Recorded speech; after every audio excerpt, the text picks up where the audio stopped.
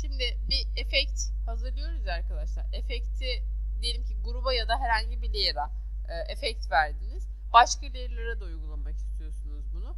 Bu illa efekti mesela hepsine bir aynı efekt uygulayayım diye grup yapmanız da şart değil.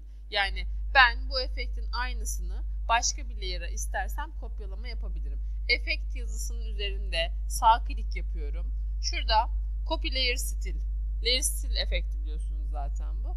Copy Layer Style diyorum mesela buraya. Sonra hangi layer'ı uygulamak istiyorsam o layer'ın üzerindeyken sağ klik, paste yapıştır demek zaten. Paste Layer Style diyorum. Yani kopyaladığım layer'ı buraya yapıştır diyorum.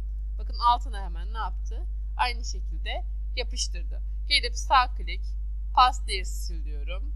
Oraya da yapıştırdı. Yani bir değişiklik yapmadan istersem bir efekt uygulamasını istediğim kadar layer'a paste yapabilirim. Yani yapıştır yapabilirim tekrar kopyaladıktan sonra.